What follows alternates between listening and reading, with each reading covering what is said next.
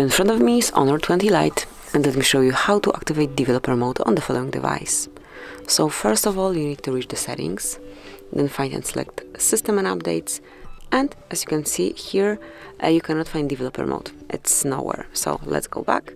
To unlock developer mode, you need to reach About Phone, and now click 7 times on build number. So here is build number, and now just tap on it 7 times. And as you can see, we are a developer now. So let's go back. And now, under System and Updates, you will be able to locate developer mode right here. So then to open, just click on Developer Options, and you can smoothly use all the features, all the operations here.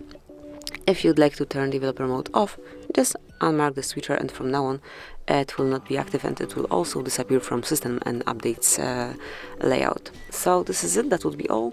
Thank you for watching. Please subscribe our channel and leave the thumbs up.